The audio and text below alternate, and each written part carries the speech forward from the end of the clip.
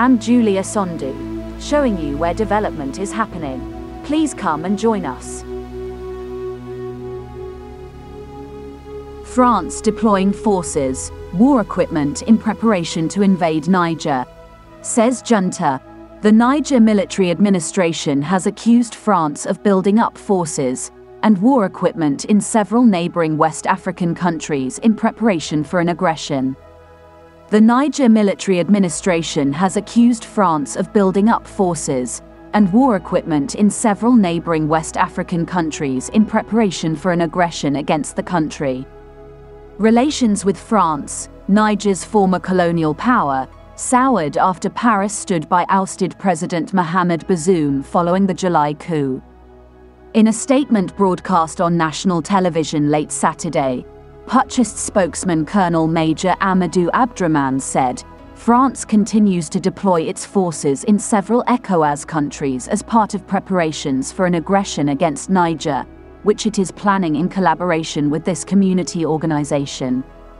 Abdrahman added that France had deployed military aircraft, helicopters and 40 armored vehicles to Côte d'Ivoire and Benin. Military cargo aircraft have enabled large quantities of war material and equipment to be unloaded in Senegal, Côte d'Ivoire and Benin, to name but a few, he said.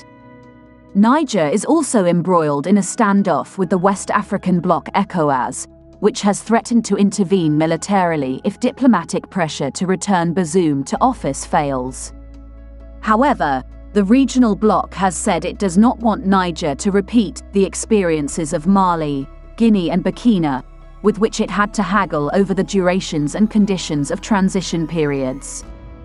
On August 3rd, the coup leaders renounced several military cooperation agreements with France, which has about 1,500 soldiers stationed in the country as part of a wider fight against militants. They maintained that France's forces are now, illegally, stationed in Niger. Paris, which refuses to recognize the military regime in Niger, does not consider the mutinous soldiers who ousted President Bazoum as party to those cooperation deals. France is engaged in a tug-of-war with Niger, which has also withdrawn the diplomatic immunity of French ambassador Sylvain Itte and ordered police to expel him. France has refused the demand on several occasions, saying the military regime has no legal right to make such an order. Africa, the next battleground. Attempts are being made by the West to destabilize Africa's regimes that are perceived pro-Russia and China, especially in view of BRICS expansion and the fast-changing dynamics of Africa.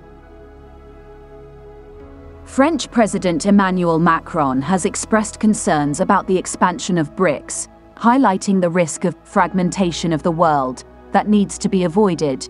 Fragmentation of states has led to numerous countries choosing to unite in a union over which the West has no control. Not only is there no control, but there is also no effective influence. Macron said, BRICS expansion runs the risk of weakening the West and Europe in particular and turning the tides in their favor. The global financial situation is getting tougher as BRICS countries become more complex to trade with. By using local currencies for trade settlement, the West's predominant international order is being challenged. Concurrent to the above is the awakening in Africa against the West, the recent military coups in Niger and Gabon adding to the signals. It is well known that resources in Africa are exploited by private companies, owned by French, American and British billionaires and politicians who lead these countries. French colonization of Africa is diminishing but not over. French troops are deployed to guard mines in Africa and African nations get a pittance against the minerals sold by the big corporate. The US and the West attribute the increase in Russian and Chinese influence in the global South to the changing dynamics in Africa. France is not clear how Africans in the future will react to France's continued stay in French colonies in Africa. The effect of this is a loss of guaranteed supply of minerals including gold. Niger has increased the price of uranium, more than what was mandated by the French after the military coup, and these prices are likely to rise further. The West wants the Economic Community of West African States, ECOWAS, to take military action against Niger. Now there is news that the European Union, EU, is set to launch a new mission in West Africa, a mission in the Gulf of Guinea, with police and soldiers deployed to Ghana, Togo, Benin and Ivory Coast, according to the German paper Welt am Sonntag, published every Sunday. The stated aim of the combined military-civilian operation reportedly is to prevent instability triggered by jihadi groups, to train and advise local security forces, help prepare for anti-terror operations, provide technical support and implement confidence-building measures in the security sector. Formal approval of the mission is to be taken in October during the EU foreign ministers' meeting in Luxembourg.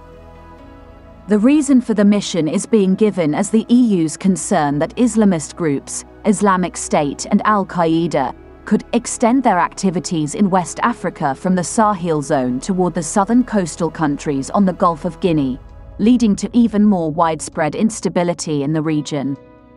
But the actual reason probably is to counter growing Russian and Chinese influence in Africa, Mali having kicked out French and German forces, Niger asking French forces to leave the country, military coup in Gabon after the military took power in Mali, Burkina Faso and Niger. This EU mission would be backed by NATO. It needs no intelligence to decipher why the sudden assessment that the IS and Al-Qaeda could extend their activities in West Africa, both these terrorist organizations being the foster children of the CIA. Not only has the US used these organizations in Iraq, Syria, even airdropped weapons for them, but also used them in West Asia and in Afghanistan in concert with Pakistan to advance American national interests. The obvious attempt now is to launch sub-conventional operations in Africa and destabilize regimes that are perceived as pro-Russia and China. In fact, there is speculation that the fire in the federally owned building in Johannesburg that 74 and injured more than 50 within a week of the BRICS summit was engineered by the West, displeasure expressed over the expansion of the organization. Apparently, Africa is earmarked as the next battleground. This is the end of our program today. See you on Intervlog same time tomorrow. Thanks for watching. Please like and subscribe to my channel and press the bell icon to get new video updates. Thank you for watching Intervlog. Thank you.